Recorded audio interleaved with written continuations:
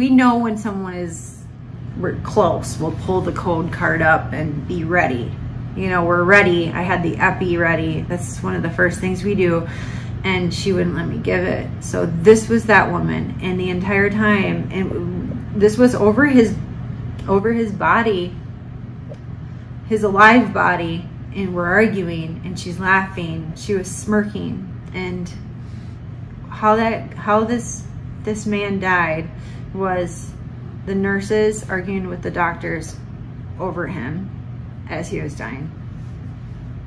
And she's smirking the entire time. It was probably one of the worst experiences in my entire life.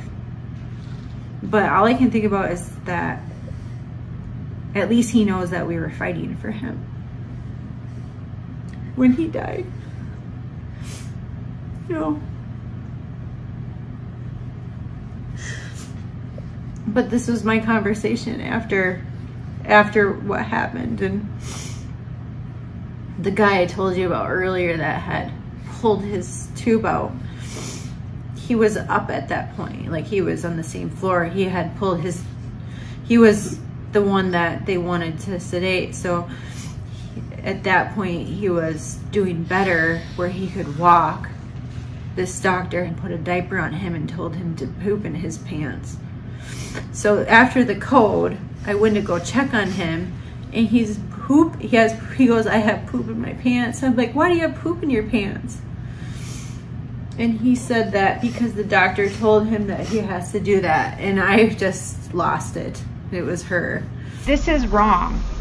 It is straight up it is wrong. And I am 37 years old. I have been in a hospital since I've been 16. Military hospitals that well. What aspect of it was wrong to you? I agree that there were parts of it that were wrong too. So. Calling a patient a DNR when there's no order for it, and telling us, like straight up telling us, you're not doing anything. That's wrong. If that was my brother or my father or anybody, I would be furious. And I guarantee you, if I called his family right now and told them what happened, they would be furious too. I flipped. We were all crying. There's a lot of nurses that know that this is wrong, but they're afraid to like say anything publicly. She said, when I was talking to her, she said, we're not always given the orders. It comes from the top down. And I was thinking, that's my exact problem with everything. Where's it coming from? What's the purpose? Are you guys really trying to kill everybody like everybody thinks? Within our unit, it was a big fight, and ultimately the kid died with us over his body arguing about this.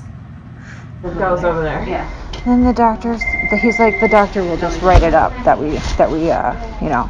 Yeah, I don't trust him though, because I don't know him. I'm sorry, I'm not doing that. There's a doctor that came upstairs that I had worked with prior. He was working in the ED, heard what happened. He came into the room with me and told me that what I did was good. And that, you know, so there are good doctors in here. You know, I guess the word traveled after this.